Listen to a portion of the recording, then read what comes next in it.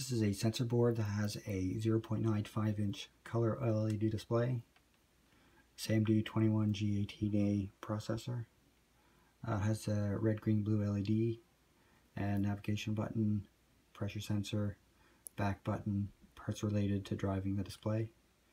Has the processor, real-time clock, battery held in place with a paper clip, real-time clock parts, temperature humidity sensor, and battery charging parts.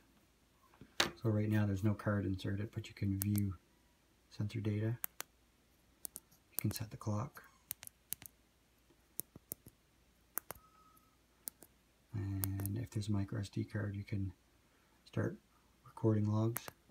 Michael Cooper wrote some amazing code for this board, so I thought I'd show this off.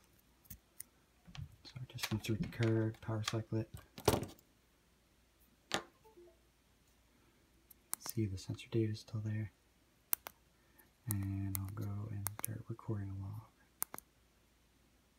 So it's recording all the sensor data to the micro SD card right now. Stop that, go back, and then I can review the data on the micro SD card.